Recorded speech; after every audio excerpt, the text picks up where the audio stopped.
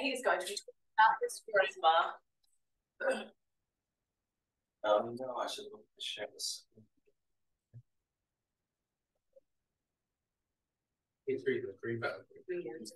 Well, it is. Sorry, I'm not actually zooming out for all the people I told you can't zoom. I'm just recording this, Zai and I, for our families. Sorry? Yeah, he took live. That's true, that's true. Can I just take a picture of you all? There's way too many people in here for this. It's just for my family. I hope you guys don't mind. As long as you share it. It's just insane. Jeez.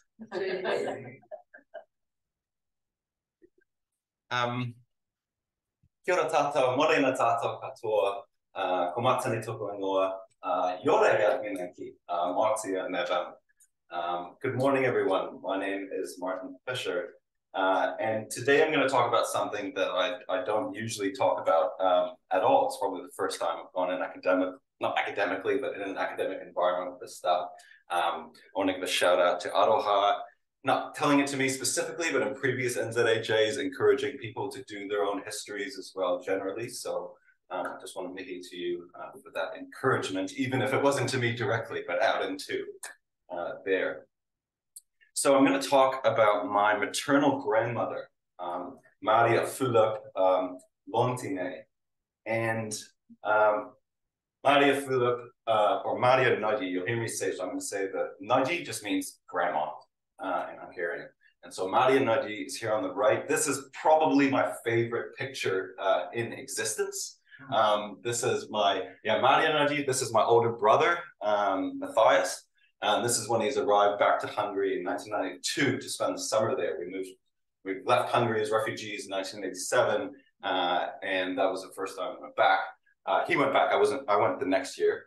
This is Irene Nagyi. That's my father's mother, who has her own history as well. I'm not going to speak about her today at all, so I just want to mihi to her. She survived Mauthausen camps in the Holocaust. So just want to, sorry, I'm supposed to cry at the end of this. And so I just wanted to recognize. So Maria Philip was the one I'm going to discuss today. So she was born on the 19th of February, 1924 in Haimásked, Hungary. Sorry, I'm just going to compose myself for a second. Good. I'll be crying too, by the way. It's I had to go last. Yeah, this is why we changed the order. My partner Ash is here, and I went through this with her as well. Okay, I'm ready. She passed away on the 1st of January, 2022 in Budapest, using her memoirs that my mom helped me translate. Last month, we spent 3 hours every morning. I'm going to provide an outline of her life with a thematic focus, looking at her experiences in school, her work life in government and university, and the experiences of her family after being labeled as kulaks.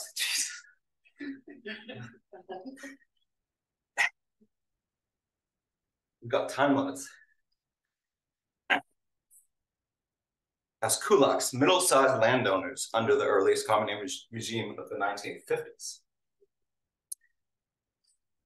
Orient ourselves geographically. Well, a map will let me not cry. Hungary, Eastern Europe, just to get ourselves centered.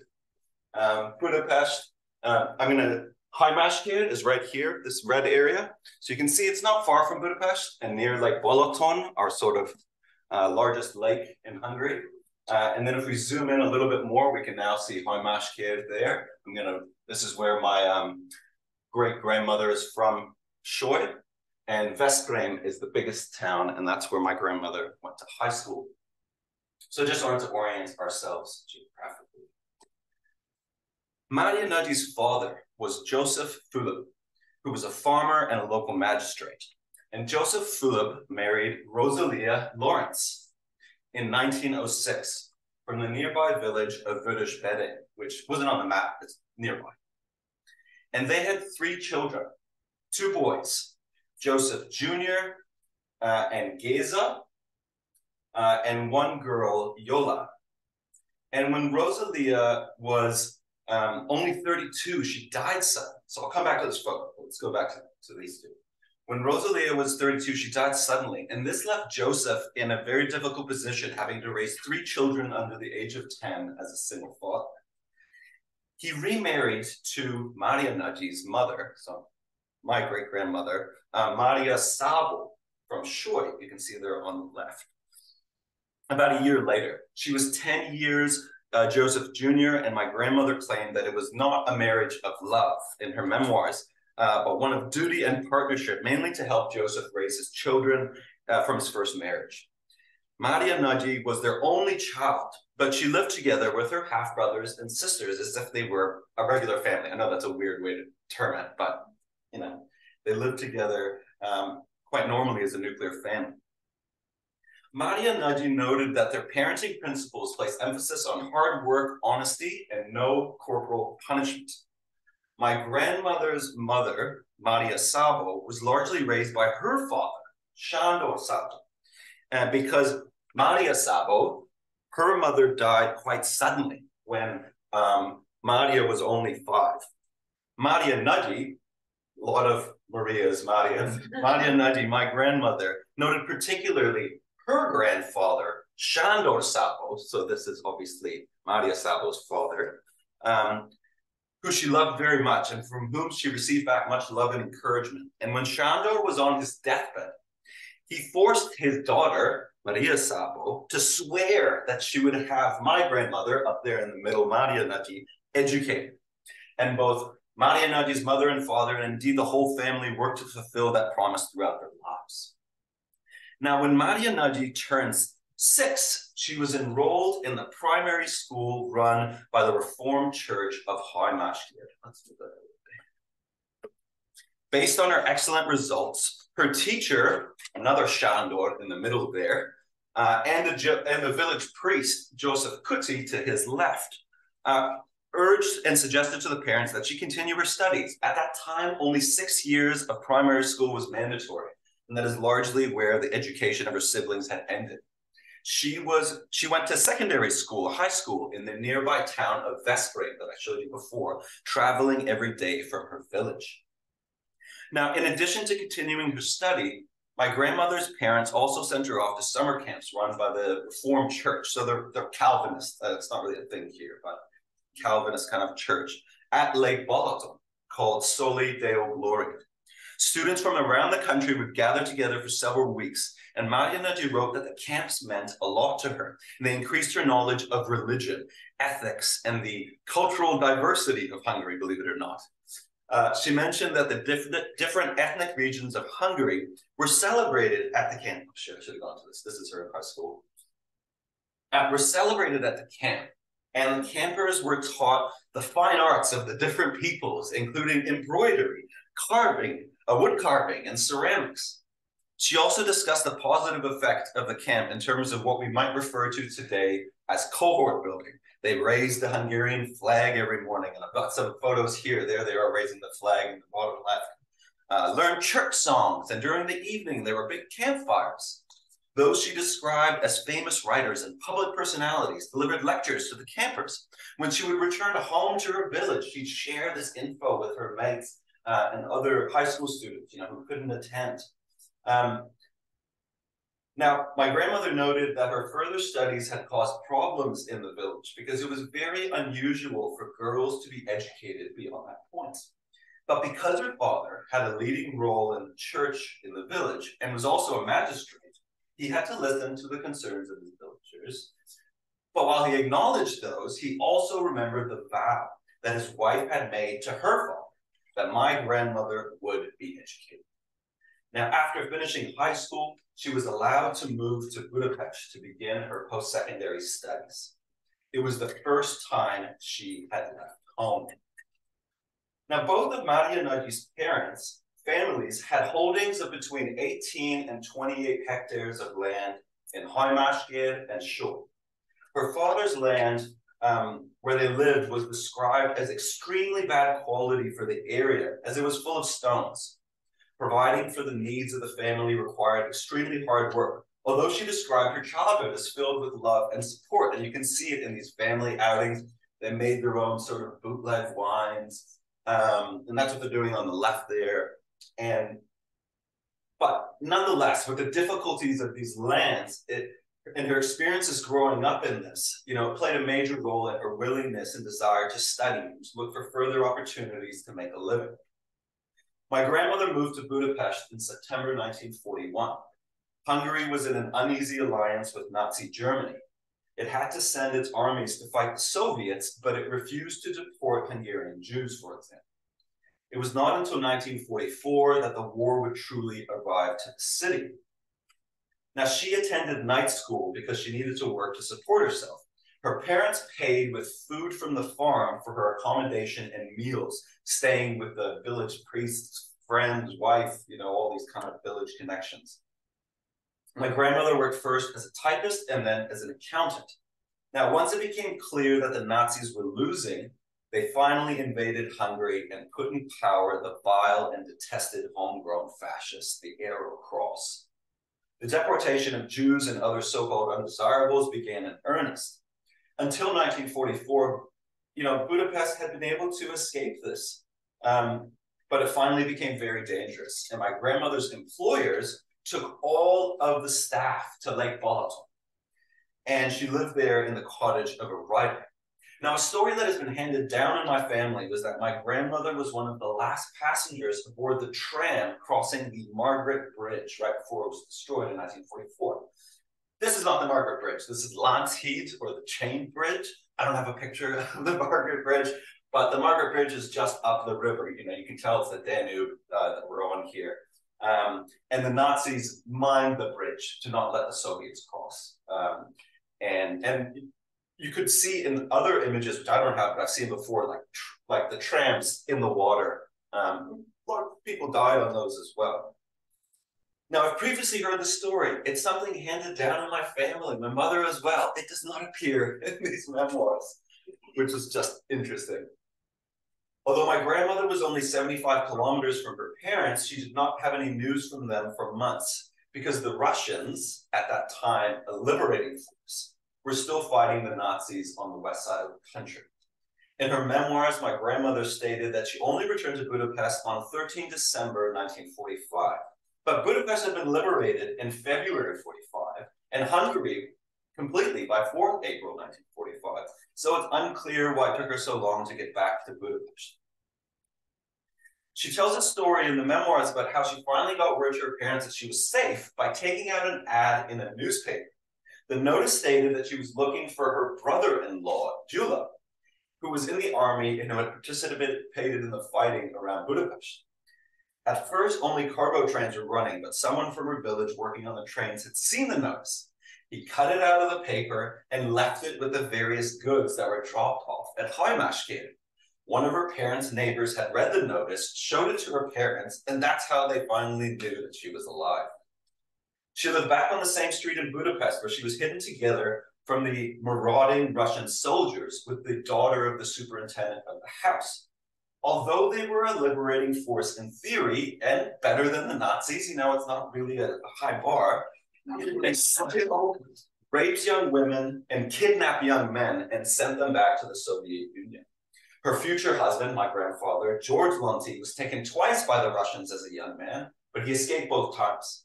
By early 1946, the trains were open to passengers and she could finally return to visit her family that she had not seen since 1944. My grandmother was able to finish high school in Budapest, but she and all the other students were unable to sit their exams because they were involved.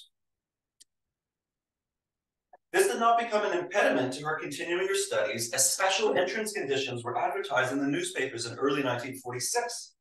Mária Nagyi was accepted to the University of Joseph Nadur, and she continued studying at night school so she could keep working.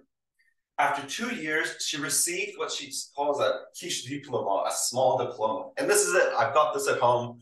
I got it all framed properly. Just as she finished this first mini degree, political and social changes began to sweep across the country.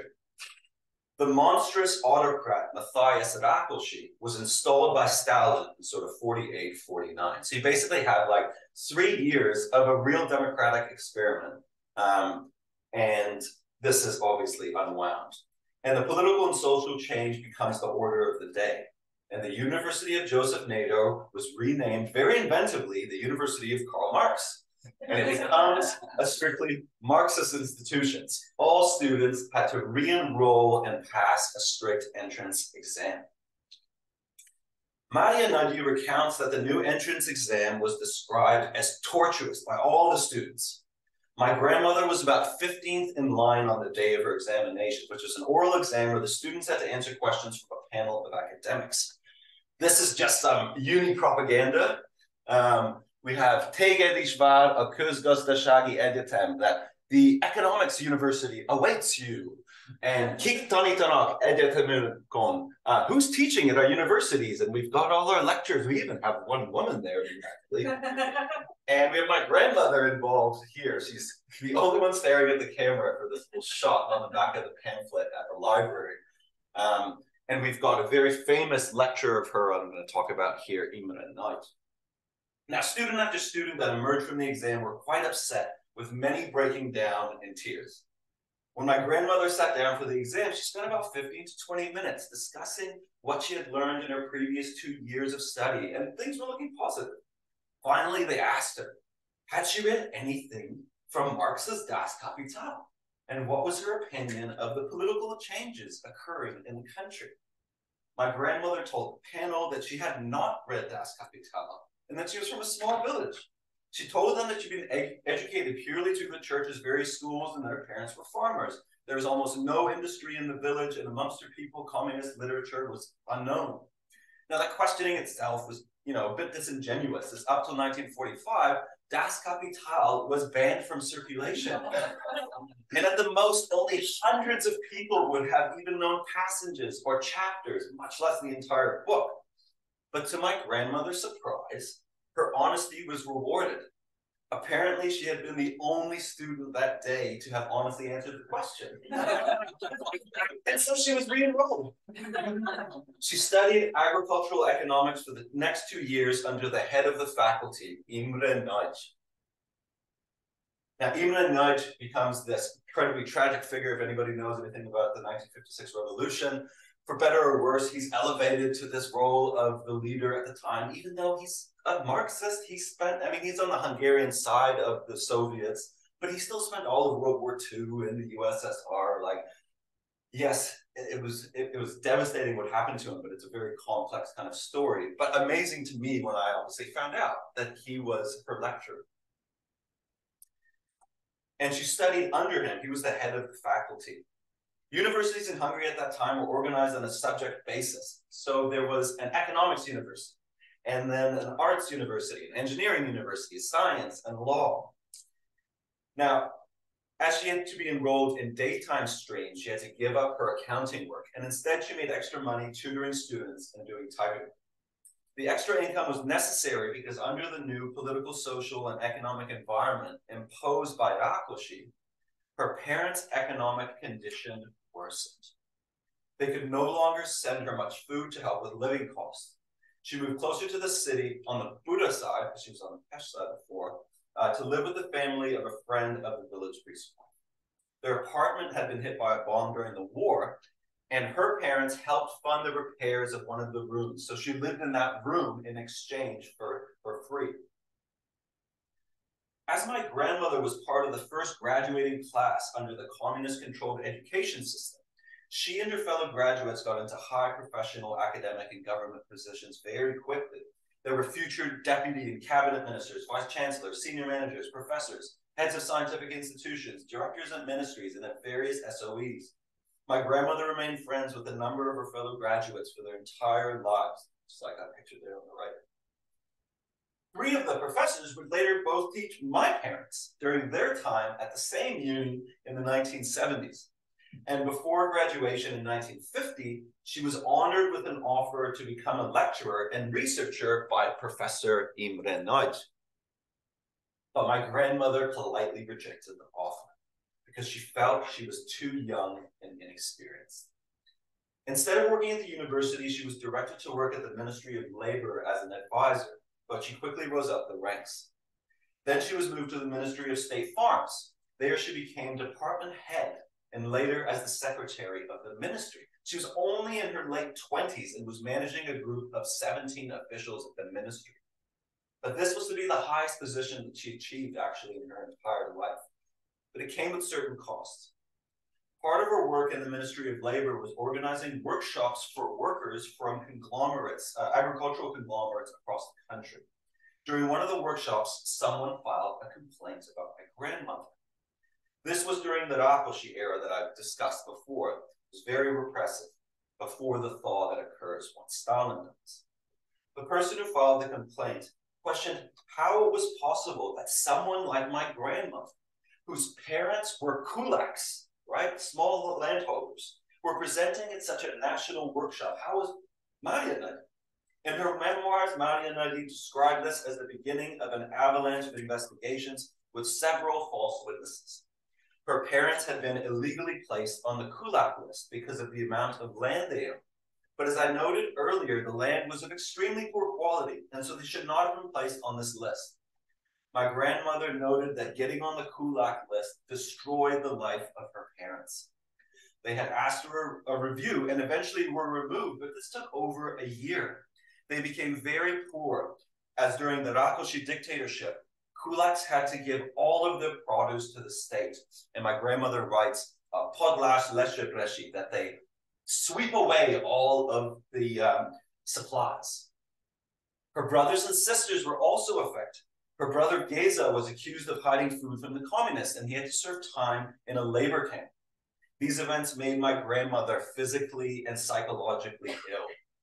The matter was resolved once her boss visited Haimashkade and had the family's name cleared. Nagyi offered her resignation, but it was rejected, and she stayed on for a few more years. When she was on maternity leave in 1955, pregnant with my mother, who you can see down here as a one-year-old, she was attacked again by the same people who had accused her of being the daughter of kulaks.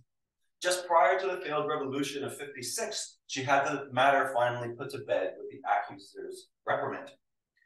Ironically, during the brief period of revolutionary rule in late October 56, she was accused of being a communist sympathizer after being accused of being a kulak. Now listen, everybody working in the government, in universities, you have to be a Communist Party member.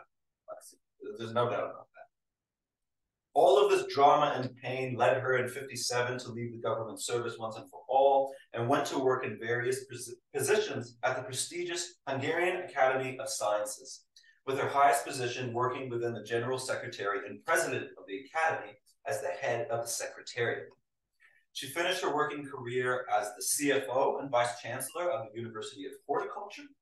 And I could write a whole other paper just on her working experiences, but I had to choose a little bit for this talk. So I'm probably already over time. But I will just share that her bosses described her as someone who would tell their opinion to anyone, irrespective of their rank and title. That's how she described herself. And it's true. In addition to her work, she also volunteered for the National Council of Hungarian Women. She later became co-president of the Agricultural Council and volunteered for the National Council of Hungarian Cooperatives. While Nagyi was very conservative in a religious sense, she was an active and proud feminist. You can see her as one of the only women, certainly in this photo, at the Hungarian Academy of Sciences. As part of her voluntary work, she visited several countries such as the USSR, East Germany, Italy, Romania, Yugoslavia, Bulgaria, Switzerland, France, India, Greece, West Germany, Belgium, and Slovakia. I'm not quite sure where I'm going to go with this research. It might just be something for my family. But her experiences as a young girl and later a woman in spaces often filled with men point to an exploration perhaps of her life in terms of the gender roles that existed in Hungary throughout her life and how that might contrast with the situation today. She was a single mother who was, for all intents and purposes, a bit of a workaholic. Nowadays, women in Hungary are encouraged to have more children above all else. More than anything, this presentation has been one of the most fulfilling bits of research I've done. getting to translate with my mom her memoir, my grandma's memoirs, learning a whole lot about my grandmother, hearing her voice again. And these photos were the last time I was with my grandmother in 2019 in Budapest.